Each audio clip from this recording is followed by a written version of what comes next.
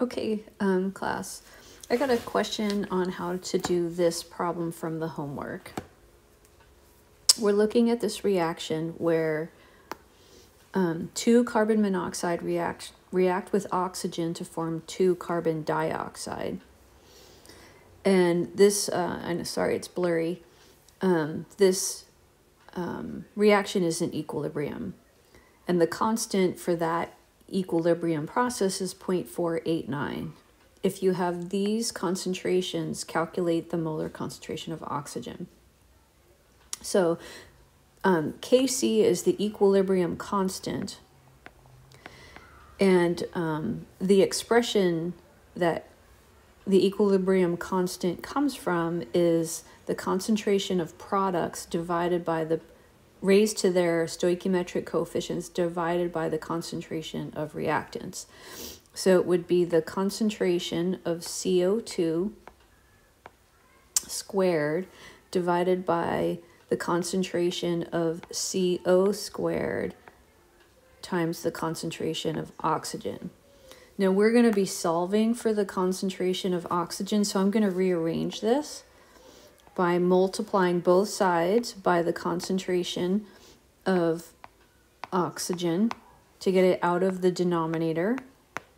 And then I'm also going to divide both sides by the equilibrium constant. When I do that, the O2 cancels and the Kc cancels on the left side.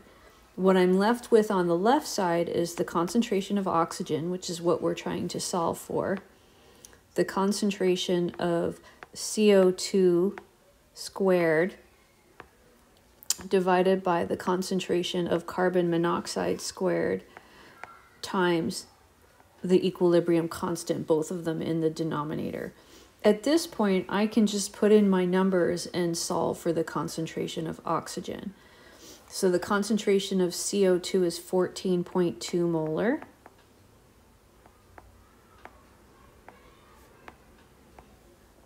Divided by the concentration of carbon monoxide, 0.0102 squared, divided by 0.489. And I know sometimes at this point in the semester, people find that they need new calculator skills that they don't quite have yet. So I'm just going to type into my calculator and say what I'm doing button by button. So I'm typing in 14.2, and then on my calculator I have a x squared button. There's also an x raised to an exponent above it, and I could do that, but I'm just going to do the x squared. Then I'm going to do divided by 0.0102, and I'm going to press the x squared button again, and then because that 0.489 is in the denominator, I'm going to type in a division sign again and 0.489. And the answer I get is a large number, and I'm going to put it in scientific notation. So mode.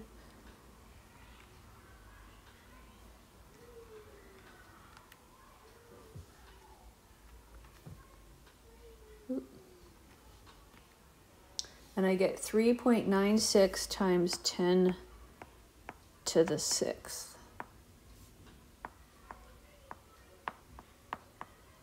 And that would be in molar concentration. Let me see. I don't know what the answer is. That seems very high.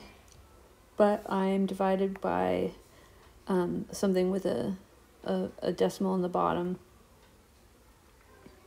which would give me a large number. So that's what I have. Let me know if you get the same thing.